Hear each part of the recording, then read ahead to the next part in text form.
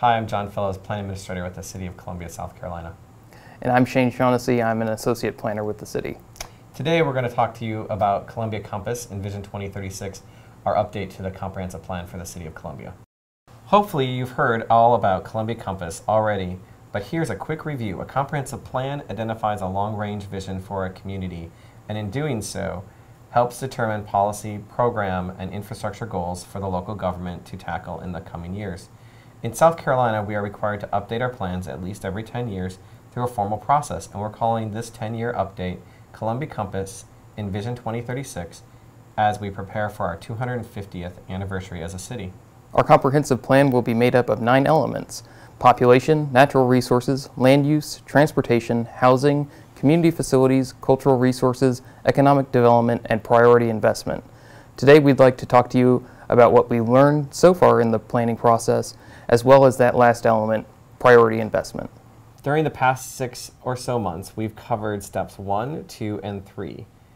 We are ready for step 4. We've developed recommendations based on what we've heard from all of you and what we've found in our research, and we'd like your feedback on those during our February 12th and 13th open houses. We hope you can join us on one of those 2 evenings. The meetings are a drop-in format, and you'll have the opportunity to review all of our recommendations, or you can just visit the stations for the topics you're most interested in. Whether you have been engaged in the planning process or Columbia Compass is new to you, we hope you take the chance to learn about our recommendations for the city and let us know what you think of them. We estimate that we've engaged with over 3,400 citizens during the first phase of the planning process. Through open houses, neighborhood meetings, and our online survey, we've identified some themes that help guide us as we developed our recommendations. In our online survey, we've asked folks to tell us what they wanted Columbia to be. Words including safe, vibrant, friendly, thriving, and diverse were commonly used when answering this question. We learned that as a community, we overwhelmingly value our neighborhoods, our cultural offerings, opportunities to engage with others, the understanding of our historic and cultural assets, and safe and walkable spaces. We've also heard a bit about your perceptions of the city, that we don't always prioritize or complete the things that we start, that we tend to be disconnected, whether it's that we don't collaborate well or that we're separated from one another by physical barriers such as our main corridors. Folks noted that we have some pretty amazing opportunities that make us unique and special, like the river and the presence of Fort Jackson, but we could do more to leverage those resources. We also heard a lot about infrastructure needs, not just about maintenance issues, but also about the hope that we can modernize and innovate as a city. If you took this first survey, you also had a chance to identify places on a map that you felt were strong, weak, or provide an opportunity of some sort. With almost 1,200 survey responses, we started to see a few trends, and we hope you take the time to visit our website and explore interactive maps of those responses. John, we've learned a lot about our first round of engagement, more than we could ever summarize in this brief video. So what stood out to you? For me, it was the people's strong emphasis, a desire for walkability and for other transportation options.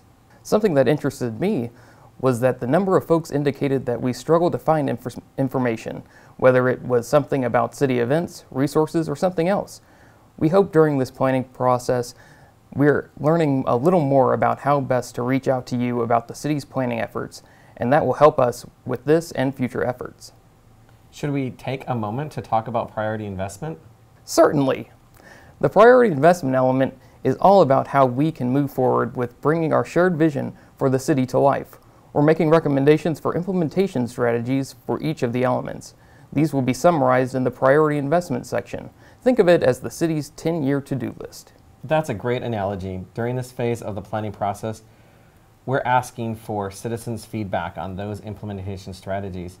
Citizens can provide that feedback at our open house through taking our citizen interactive survey at www.columbiacompass.org or by reaching out to us by visiting our Facebook and Twitter accounts. And remember, your input now is critical. Very soon we'll be drafting the plan document, and we want to make sure that we've not only heard from you, but that we've understood the feedback you provided. We hope you've signed up for our email list to stay in the loop and you're following us on Facebook and Twitter. If you haven't, please visit us at columbiacompass.org and at Cola Compass. And don't forget to join us at our open houses February 12th and 13th if you can. If you can't, we'll be posting the materials from each station online after the open houses. Thank you for watching and for caring about Columbia's future.